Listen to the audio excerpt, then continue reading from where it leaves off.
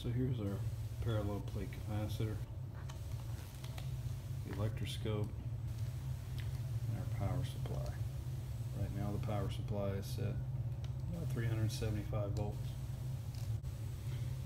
Okay, to operate this power supply, first flip on the main power switch. This is selected on this side, meaning we'll be reading the scale here in red. We will turn the DC power on. We can now adjust our voltage from 0 up to a maximum of approximately 400 volts.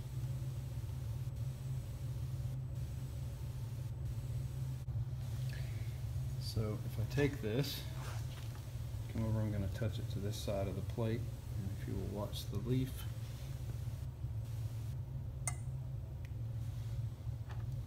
so you see it's now charged.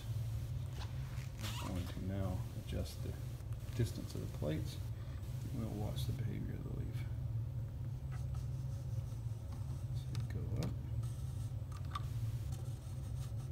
back down, go up.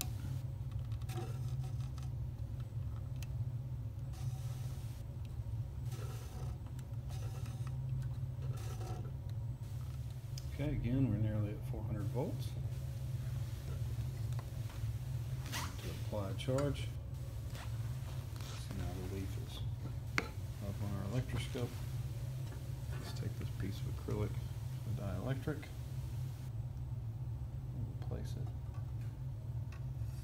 inside. We'll see the leaf go down, back up, down. Make it more obvious, let me recharge with the dielectric there.